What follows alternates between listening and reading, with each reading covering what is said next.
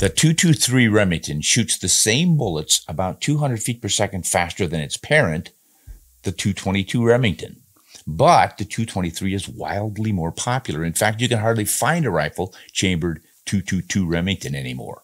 Now, the 22-250 shoots the same bullets as the 223 Remington, but 300 feet per second faster, yet the 223 is even more popular than the 22-250. Now, why is that? Probably because the 223 Remington has the same dimensions as the 5.56 by 45 NATO. That means there's a lot more brass and inexpensive ammo out there for the 223.